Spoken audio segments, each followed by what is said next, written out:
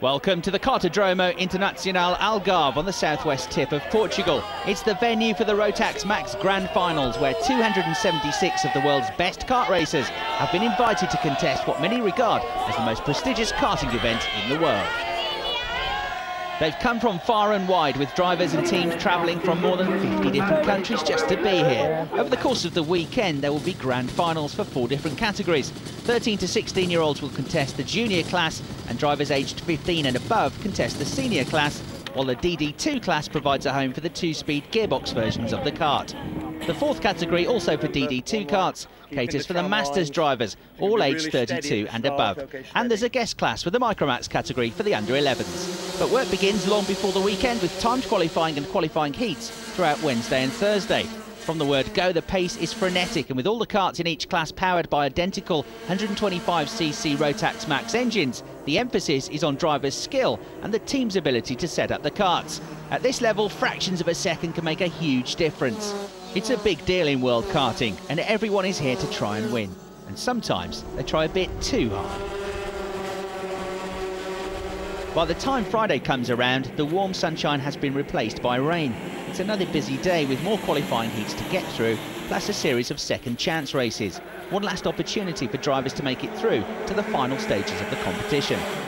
Slippery conditions combined with the pressure on drivers to try and reach the grand finals results in some fraught racing and more than a handful of incidents. And so sadly for some, this will be the end of the road. And so to the first of the grand finals here in Portimao, as the 8 to 11-year-olds, some of them no doubt stars of the future, made their way onto the grid for the Micromax race. Having won the pre-final, Spanish driver Oscar Palomo would start from pole position in kart 38. In total, 36 drivers, all running on Praga karts, made up a packed grid. A crescendo of revs rising as the 15-lap race got underway. It was a clean enough start for the pole sitter, but Palomo, with the white helmet, had dropped to 3rd place by the time they came out of the first corner, falling behind 43 Sammy Worship and the number 10 kart of Adrian Harando, which had moved into the lead from 3rd on the grid.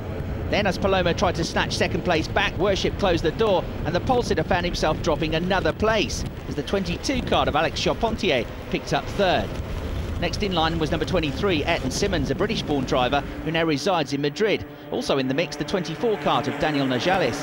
They continued to race flat out, with Oscar Palomo desperately trying to find his way back up the order.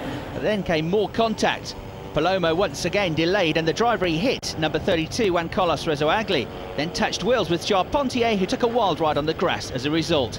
It wasn't long before the battle between Rezoagli and Palomo resumed, and as Nogales started to join in, it became obvious that this wasn't going to be Palomo's day.